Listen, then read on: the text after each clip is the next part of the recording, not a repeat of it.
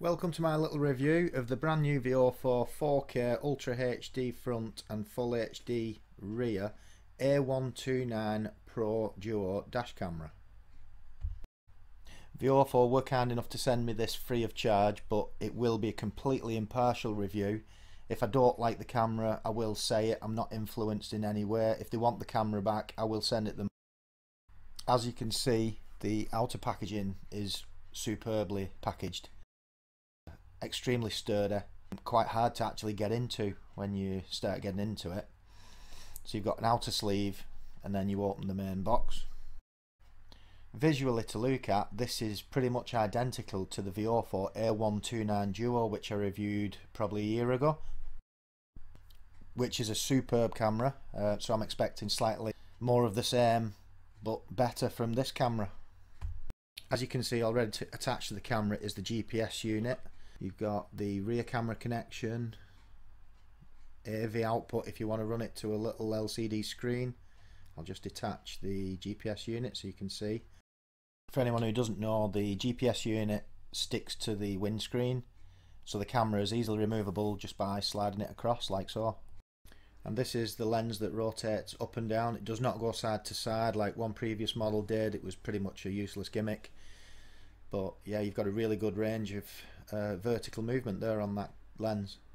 So it makes no difference whether you're putting it on a HGV windscreen, which is almost vertical, or whether you're putting it on a slope sports car windscreen. Depending on the angle of the windscreen, it'll be fine. And try not to forget to remove the protective film over the lens. So that's the basics on the front camera. Now to the rear camera. Size wise, it's possibly equivalent to an old style boxer matches. Again, here you've got the full range of movement on the lens, but don't forget the image front and rear can be flipped 180 degrees in the menu system on the front camera. As you can see, the rear camera is easily detachable from the mount.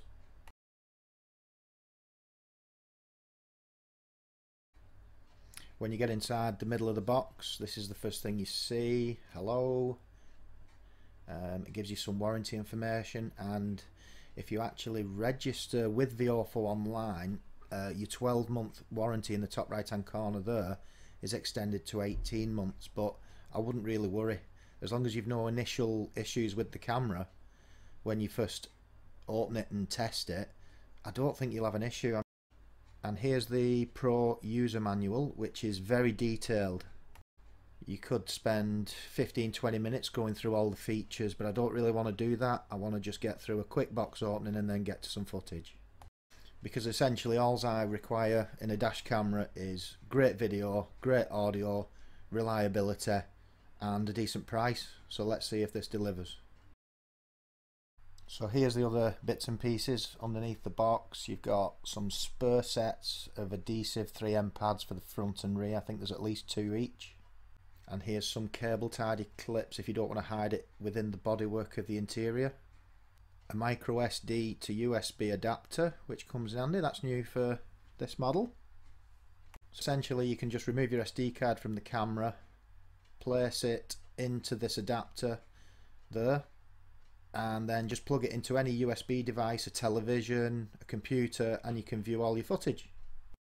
This is the 6-meter cable that connects the front camera to the rear camera, and as you can see, everything is labelled up clearly. It doesn't really matter if you get them the wrong way around, it's just it makes it slightly easier to have the 90-degree bend coming from the main front camera and use the straight one to the rear camera. And this is a media cable to connect it to your computer if you wish, and this is just a plastic tool to help guide the cables around the interior plastics to help hide them. This pack contains the 12-volt outlet to USB socket adapter and the front power cable. As you can see, the smaller connection goes into the camera and the other end is just a standard USB. If you've got a USB on your vehicle already, output, you could just use that to power the camera as long as it's over 1 amp. Otherwise, they do supply you with the 12-volt outlet cigarette adapter, and you get 2 connections, so it comes in handy if you want to charge your phone or use a sat nav as well if you need it. Essentially, that's everything that comes in the box when you order it.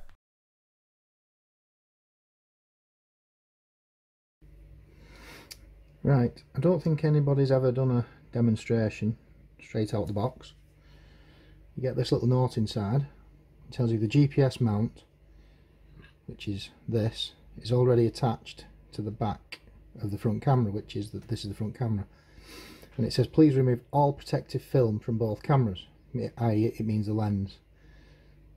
So it just avoids it getting scratched in transit. And don't forget to do the rear camera as well. I'm going to be using a small 32 gig card. This would not be big enough for the camera. You'd need, I would say, at least a 128 or a 256 if you're going to be using it over extended periods. But like I say, it's just to review. So I've got a little power bank, fully charged. So this is what'll happen when you plug it in from scratch. I've not done anything to the camera whatsoever. There we go. Please insert your card. That beeping is a warning, it's not recording. So if anything goes wrong with your card or the camera, it tells you it is not recording by beeping, which is a nice little feature. So if we turn the camera off,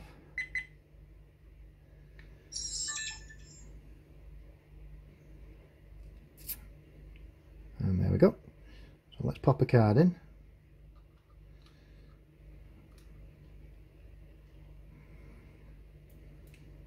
Turn it back on. It may need formatting, I think it's a brand new card, but we'll see if it likes it.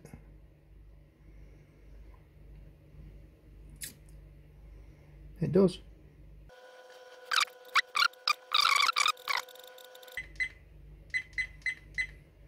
There we go, format. Okay, so I'll turn the camera off now.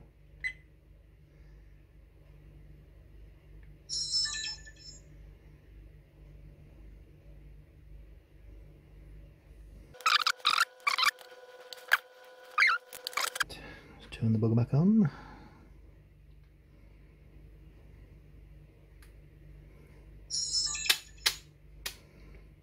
There we go. So if I change the view, the image is upside down. You can rotate that. So this is the front camera. If I press it again, this is the rear camera.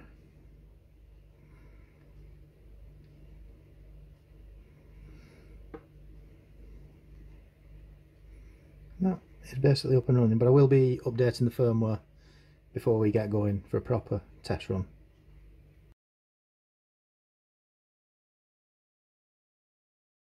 This is static footage from a car park, just to give you an idea on the image resolution, what you can, the details you can pick up. My word, she's got a lot of grandkids. As you can see, it's a really good picture. There's no UV filter on this. It's completely standard out the box. All I've done is updated the firmware to the current firmware version. And this is an example of the rear 1080p footage. This is very, very good as well. Now bear in mind, my rear window is heavily tinted limousine black, and the image is still incredibly clear.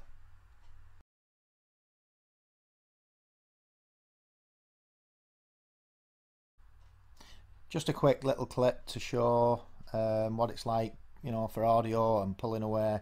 And I'm just making a comment about the Mercedes parked on the end. Is that your mug? Is that your mug? It certainly is, my friend.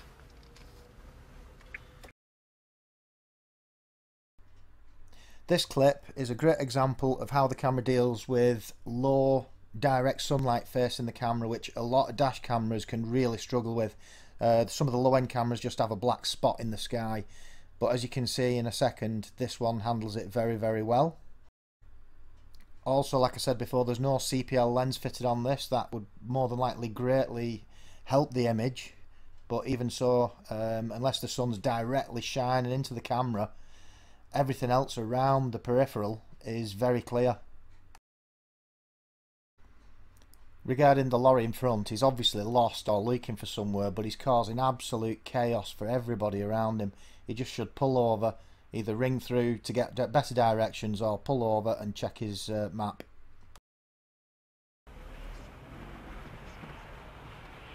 What are you doing, man? What are you doing?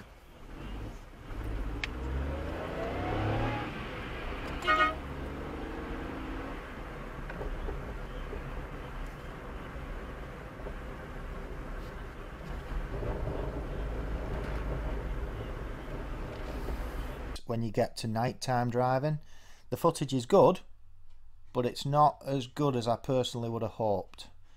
This is a short clip of two scooter riders wheeling out of Sainsbury's, and then they decide to have a race with a Lexus, and I'm surprised at who won.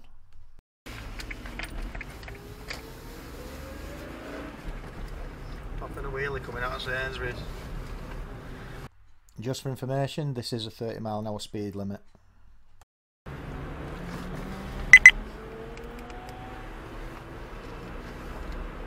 He's trying to race that Lexus. Whoa, Jesus! They're both doing it!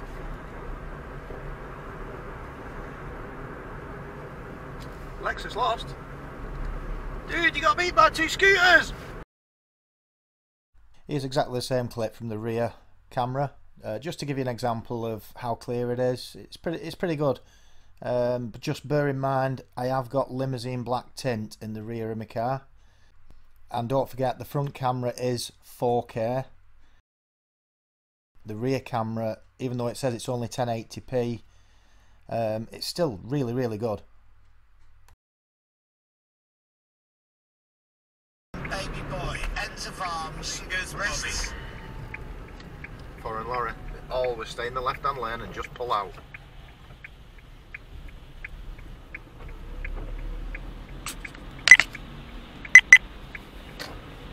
Left-hand drive.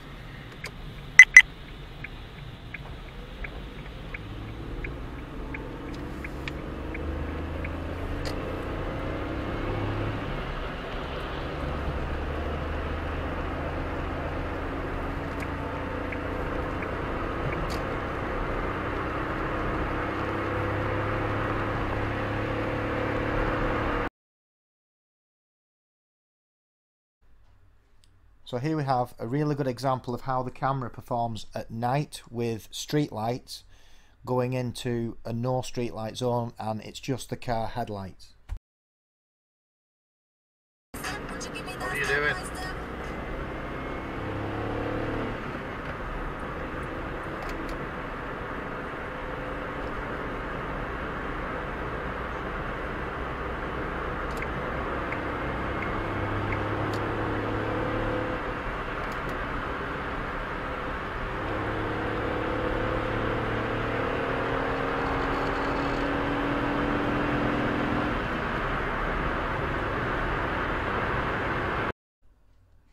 So all in all, I think the camera is very good, and if you've not got one, you could buy much worse. But just bear in mind that you would have to buy the appropriate micro SD card to go with the camera. Being a 4K front camera, 1080p rear, the file sizes when they save are quite large. The front camera, the 4K, is signified with the F, obviously, for front, and the bottom one is the 1080R for rear. These are both 3-minute clips that have been saved. It's the same clip, and the front is roughly 3 times the size than the rear. So a front and rear 3-minute clip will save approximately 1.2 gigabytes of data. So that'll pretty quickly fill up even a 64 gig memory card. So that was my take on the A129 PRO DUO dash camera from Viofo. Absolutely superb daytime footage. Could be better at night, but with firmware updates I'm almost certain Viofo will address that in the near future. All the Viofo products use internal capacitors to shut the camera down safely, which makes them ultra reliable. So if you're in the market for a really reliable, high quality front and rear dash camera setup, then I don't see why you couldn't seriously look at purchasing one of these.